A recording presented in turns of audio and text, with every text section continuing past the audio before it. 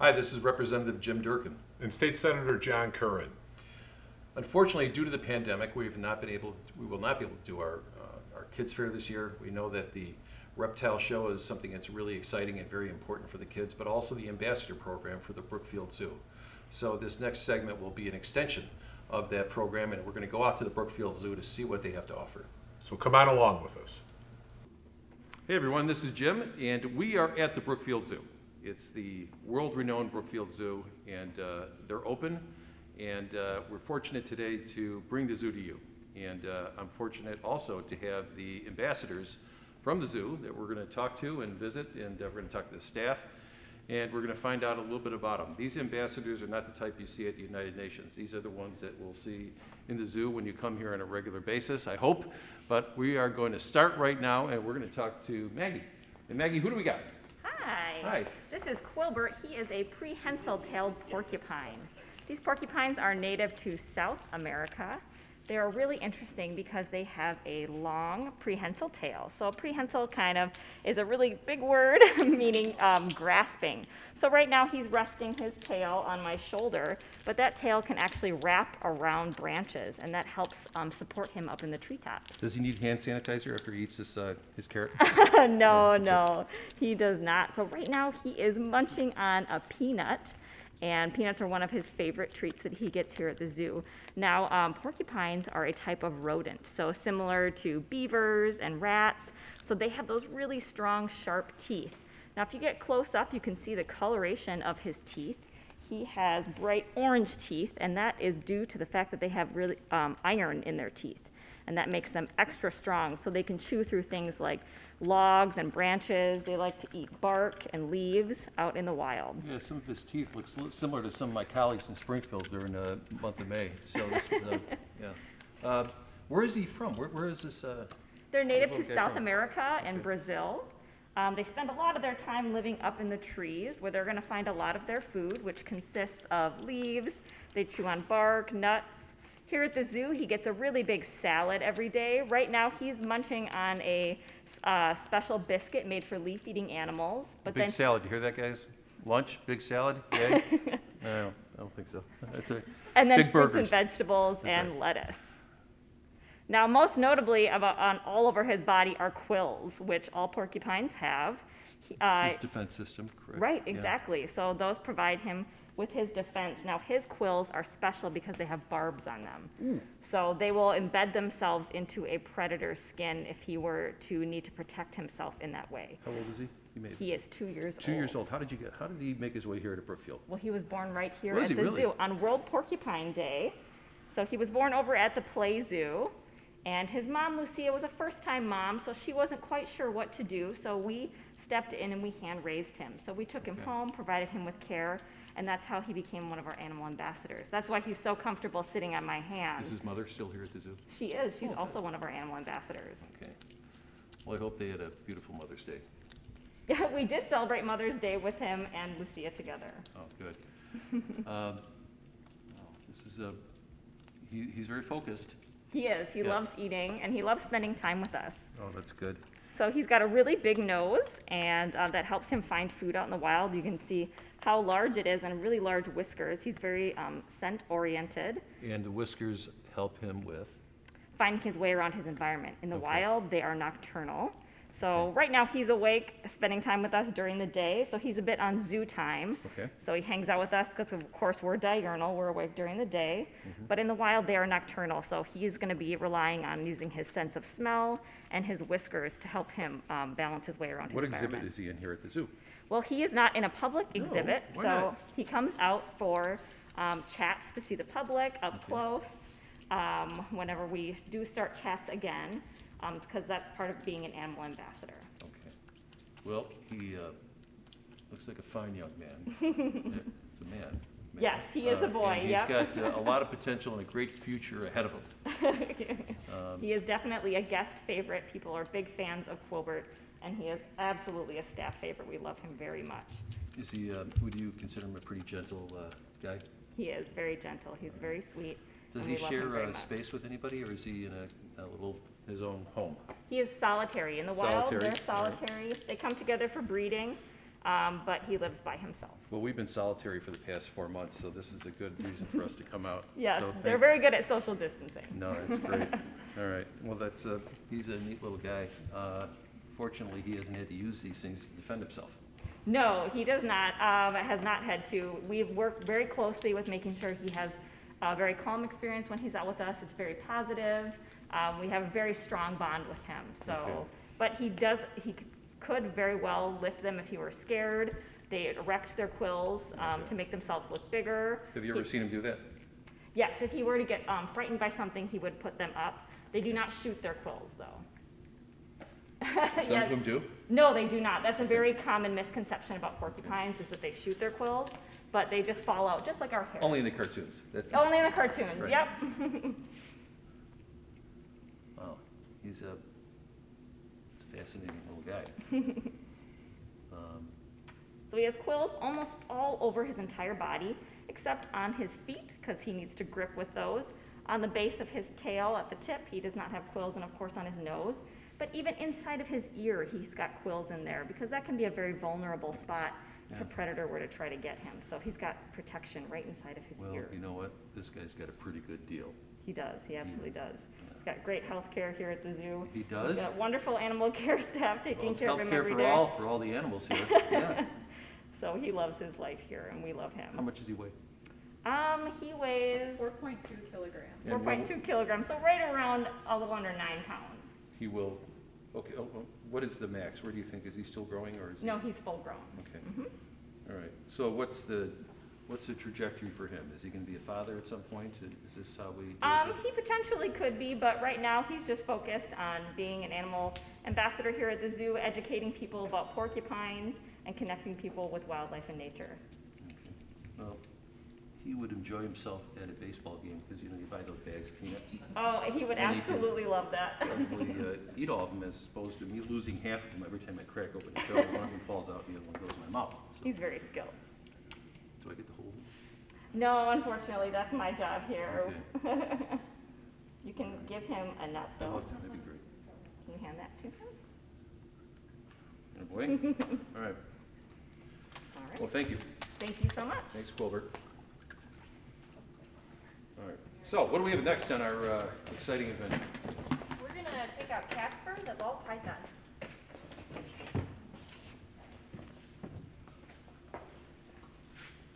Oh, my God. And your name? Jill. And Jill. Yeah. Jill. Thanks. How long you been here, Jill? I've been full-time for about 2.5 years now, Okay. but I was an intern and a seasonal keeper before that too. So. Okay, I forgot to ask your predecessor. Did you study animal science or anything? How did you I get did, yeah. So I actually went to the University of Illinois in Champaign, and I studied animal science. Great. And originally I was pre-vet, so I Yeah. was thinking about going to vet school. But after I interned here at the zoo, I really fell in love with it, and with the animals and the people, and being able to reach Kind of out. like being and in the do- legislature. Yeah. You walk in there every day, you're in a great mood. Yeah. You see a lot of these. But these are the good ones. Yeah, so this is Casper, and Casper's a ball python. Let me guess, why'd you call him Casper? Because she's all white. I know. So Casper's pretty unique. She's actually called leucistic, so that's what you would call this color pattern. Sure. Some people might think she's albino just by looking at her, but she's actually leucistic. So Can you she explain was, what leucistic is? yeah, she was actually bred to be all white. She bred here at the zoo? No, she was not. So ball pythons are actually very common to have as pets. And so someone was actually trying to smuggle her through O'Hare Airport for the pet trade. And she was confiscated and brought to us. So because she's bright white, she wouldn't be able to have very good camouflage in the wild, Yeah. and she wouldn't be able to take care of herself. And that's why we have her as an animal ambassador. All right, so here's that- kind of a bad question. What's the market for a pet like this? You know, that's a great question. I don't know off the top of my head. But they do come in all different kinds of color patterns. So their normal coloration is kind of like a brown and a little bit of Is like this a more rare type of, it is, pigmentation yeah, of color? yeah, to have the all white. how old is, can you get a guess of how old this, We don't know for sure. She's about full grown, so she could be up to a few years old or older than that. We just don't really know because she was just kind of given to us. where do you think, where's her species from? They're from Africa. Africa? Wow. Yeah. So they would typically live in forested areas, which would explain like the color pattern that they would normally have. How big will this? She's full grown. She's full grown? Yeah, so she's probably, I would say maybe like 3.5 feet long. Okay. But you could tell she's really curious. She's really used to being handled, and she comes out for chats a lot around the zoo, especially during the summertime. So you can even pet her if you want. You can pet her right along this way. Does she have fangs? She does, yeah. So we always say anything with a mouth could bite, like you could if you wanted to. But she is really friendly and used to being handled, so And what does she no eat? worries. Mice and rats. In the wild, they could eat other kinds of small mammals, or some snakes will eat birds or eggs. What do you guys feed her? So she gets fed every other week, and she gets small mice, which are about this big, and then small rats, which are a little bit bigger. I assume that the mice and the rats have already been Yeah, so we get them so they're frozen not and then we chasing- thaw for them. Yeah. chasing them around. It's a little safer to feed them that way instead of Yeah. feeding live. Oh, gosh. Yeah, so Well, that's a beautiful animal. Yeah, so she can eat something that's about the thickest part of her, as thick as the thickest part of her body. So it'll take about a week for her to completely digest Roughly, and yeah. They process. do have a really slow metabolism, so it Sure. takes a while. But their mouth must just go. Yeah, yeah. So she can stretch her mouth in a special way to be able to accommodate the food that she eats. Okay. So she kind of will just swallow it whole, and then it will take a while to digest. So they eat all the bones and all the fur, and then just process that. So you That's can see her sticking out her tongue. Yes. So she's smelling her environment around her using her tongue. Okay. So they have a special organ on the roof of her mouth, and when she sticks her tongue out, the scent particles from the air will land on her tongue and bring them back and send signals to her brain to kind of tell her what she's smelling. Wow. So that's why her tongue is forked, so that helps Sure. her to distinguish between her left and her right side. How many times a day do you think that tongue is out? Oh gosh, I don't know. I mean, just watching her now, it's going out so fast. But yeah, and then pythons are also special. So if you come in a little bit closer, you can see she's got these little like holes almost on her mouth. I do, yeah. So because she's white, it's really easy to see. But those are called heat pits, and those help her to sense the temperature of her environment too. So she can sense very minute changes in temperature between, between you and me and anything around us to help her find her prey. How long do those, these boas, or python, what do you call them, a python? Python, Pythons, how long, what's their lifespan? So in the wild, she could probably live like 5 or 10 years. So she has to worry about predators and about finding Not food. here. Yeah, but here she could probably live to be like 25. Oh, that's good. Yeah, so It's yeah, beautiful. good stuff. Beautiful Yeah, animal. and so as a reptile, she is cold-blooded. So that means that her temperature is going to depend on her environment. Yeah. So on nice hot days, we like to take our snakes outside so they can get some sun and move around. And on the colder days, they tend to kind of curl up under a rock or under a log to conserve their energy. And then she is covered in scales too, so they help to protect her. They help to keep moisture inside of her body too, so when they're Right. living in warmer areas, that helps to keep the moisture inside of their bodies. And reptiles lay eggs as well, so those are some Sure. of the ways that they are different from mammals like us. Wow, that's good. She actually even has a clear scale that covers her eyes to protect them. Wow, that's amazing. Yeah. What a machine. Yeah. So they'll shed their scales, and snakes will typically shed in one long piece. And How often? younger snakes will shed more often, so a growing snake might shed every month or so, but since she's full grown, she probably sheds like every other month or so. Obviously you've seen this. Yes, yeah. That's gotta be fascinating. Oh, it's really process. cool, yeah. Especially because they do shed the eye caps, so the scales over their eyes, so you could see those too. So yeah, she's not venomous, but she's a constrictor, so she'll squeeze her food before she eats it. Okay.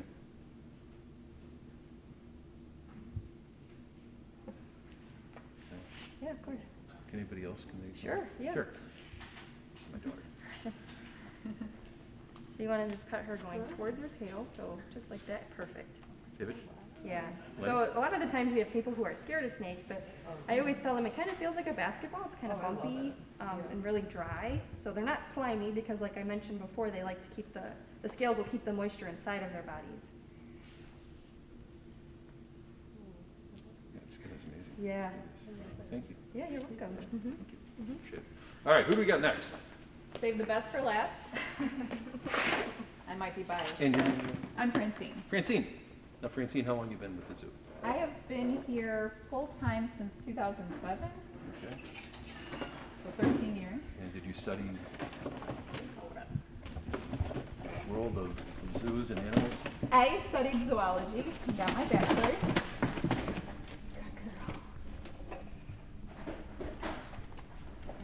I didn't do it. I really didn't do it. I already went. Wow. What a So beautiful this animal. is Dakota. She is a red-tailed hawk. So you can tell their reddish-brown tail there. That's their distinctive feature. And they have one band going across it. Yeah. They are native to this area. So a lot of times when you're driving down the highway, you see them sitting up on the poles Yes. because they're looking for yummy things to eat on the ground. Okay. So they eat lots of different things. They might eat mice, rats, squirrels, chipmunks, possibly a rabbit. How about little poodles? Poodle would be a little big for her. All right, that's good. But- I feel better right now. Yeah. But they do have pretty strong talons here. Right. So that's why I have to So wear what's this the glove. what's the most weight you think that they could scoop up? A rabbit is the biggest that they can Okay. scoop up, yeah. And since she's a female, she's actually larger than the males. Okay. The males are a third smaller. So she can pick up something, yeah, a Now, rabbit. but Francine has a little bit of vision problem.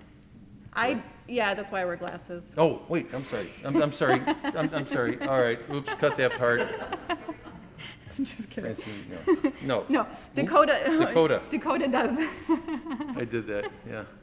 Okay. Dakota does have a little bit of a vision problem because somebody shot her. Oh. So she had a detached retina in her right eye. Was it a BB or was it an actual bullet? Can you tell from the, the I'm not injury? sure, but she did have a pellet that, went by her eye and one by her Oh, that's hip. terrible. So since she had that detached retina, she does not see very well out of that eye. Okay. Luckily, somebody found her, but she was very underweight since hawks really rely on their sense of eyesight to find their food.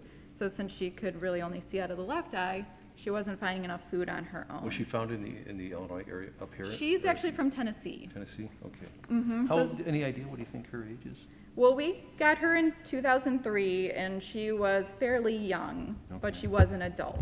Oh. So she could be anywhere from, 17 to 20 years old. Okay, and what do you feed Dakota? She really likes rats a lot. Okay. That's her favorite, but she also gets mice, she gets chicken, she gets quail, she gets a variety. Wow, it sounds Sometimes like rabbit. Wow, it sounds like the first course or second course at one of the finest restaurants in Chicago. Boy. Really? So yeah, she gets a pretty good diet here. So like I said, she was found, and that's when they determined that she would not be able to be released, Okay. and she had to come and live Well, at the again, zoo. she's got a good deal here. She does, yeah. Like Maggie was saying with Quilbert, she's got free health care. Yeah. She gets free food brought to her every single day. So her health care does for her is that in the wild, she wouldn't live more than 10 years. Okay. And in the zoo, she can live into her late 20s. Now, where does she reside here at the zoo? She is off exhibit, Okay. so Oh, she only gets to be seen when we break her out for chats and for okay. programs. How often does she get outside? Do you let her fly around in a cage? Oh, we do actually let her fly. So I have a really long leash that I can put on her. You can see that she has these anklets on her feet. She wears those all the time, just like your dog wearing a collar. And I have these jesses through her and then the leash. But I can put a really long leash on her and fly her outside. That leash is called a Curran. And I might fly her to another keeper. I can fly her to a perch. And she can get her exercise that way. And I suppose that she enjoys that. She does enjoy that very much. All right. Yep. What do you think, Dakota? Yeah? You want to spring this joint, huh? Right? She really No. does enjoy it here. Oh, that's good. And That's good. she's, Well, she's a beautiful animal. yeah, she's been coming out and meeting people for a long time, so So she's this is really the used type to of guy it. we see on top of the, along the interstates? Yes. Sitting on top of the... Yes, they are the most common hawk in this area. You might also see some Cooper's hawks, but they're smaller, and they have multiple bands on their Well, we tail. see them all the time when we're driving down to Springfield, and, you see them along 294 too. Oh, he's Yeah. got good reactions. So yeah, they like to sit up on those poles, and then they'll look down for those things to eat. And usually when they're flying around, they might only be flying 20 to 40 miles per hour. But when she stoops down to get something, she can go up to 120 miles per hour. So it's pretty fast that they come down, they grab that food with their feet, and then they tear it up with their beak. And they eat every single part of that animal, whatever Down they, to the bone? Yeah. bone, fur, feathers, whatever they can't digest, they spit back up in a pellet. Oh. So she seems a little jumpy today. I don't know if I get to. It No, might probably, be, yeah. Probably, yeah, Might be some of the movements or the lights behind her. right. Well, you know, I get that reaction from women often when I get close to them, so that's all right. This is great. She's a beautiful animal. She and, is. This is a wonderful ambassador along with the other ones, so this has been a very enjoyable morning. And considering that most of us have been landlocked and house-locked over the past 4 months, this is a real treat for myself and my staff to come out here to Hey, we appreciate you witness and coming to out see and these visit. amazing animals. So thank you so much. Thank you for coming. All right. Thanks, everybody. Thanks, kids, for joining us. Stay safe this summer, and we'll see you next year. Bye-bye.